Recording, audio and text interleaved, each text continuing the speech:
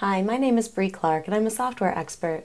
Today I'm going to show you how to change the theme in Excel to Technic. In the spreadsheet I have open, you'll see a couple of charts and they've just been formatted according to how I wanted to format them. One is the default colors and one is my own custom formatting. But there are actually themes in Excel you can use. And if I go to the page layout ribbon, I will see those themes on the left side of that ribbon. Now if I click the themes drop down, I can scroll through them in alphabetical order and look for Technic, but I don't see it here. That's because Technic isn't installed with this particular version of Excel. So I'm just going to choose a different one as an example.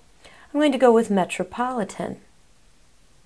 And notice how the colors and the fonts change on my charts. I could go up to Themes again and choose Retrospect. And then I get a neat retro color theme. My name is Brie Clark. I'm a software expert, and I just showed you how to change your theme in Microsoft Excel.